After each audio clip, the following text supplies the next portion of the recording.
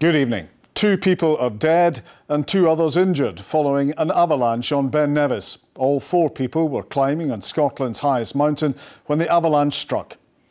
The alarm was raised with the emergency services shortly before noon, and mountain rescue, police and ambulance crews have all been involved in the search and rescue. Well, our reporter Claire McNeil is in Fort William for us tonight. Claire, what more can you tell us?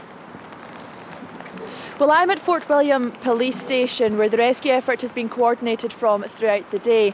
Now, as you can see, the weather's quite treacherous here at the moment, and there's been very high wind speeds from early morning as Storm Gareth began to make its way across Scotland. And as you said, 2 people sadly died and 2 were injured when they were climbing in what's called the number 5 gully of Ben Nevis.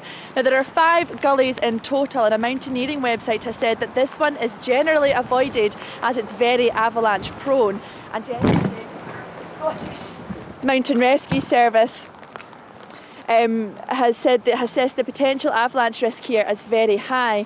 Now, the police have been coordinating the rescue effort alongside volunteers from Lochaber and Glencoe Mountain Rescue Team.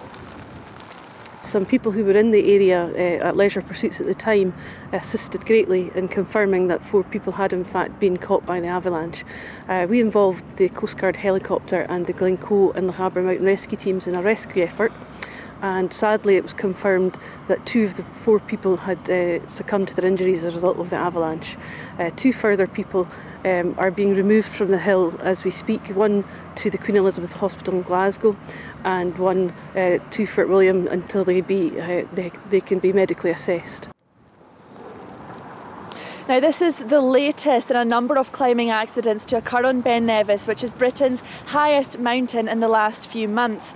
On New Year's Day, a 21-year-old German student from Bristol University died after she fell from a ridge. And in December, a West Yorkshire man, also aged 21, died while climbing in the Tower Gully area. Now, we're yet to receive any details about who these 4 people were or where they were from, but police said they will issue more information when they can. All right, Claire in Fort William, thank you very much.